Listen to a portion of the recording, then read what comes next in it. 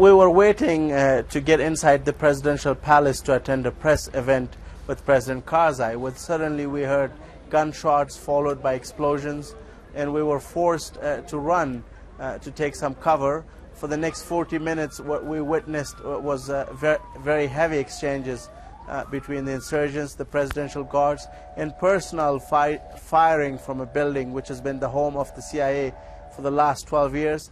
In the last few minutes, counter-terrorism officials have told the BBC that at least 8 attackers were involved in the attack. They used 2 SUVs, and they used a vehicle pass to get through this highly secure area, a pass that is normally used by Western forces.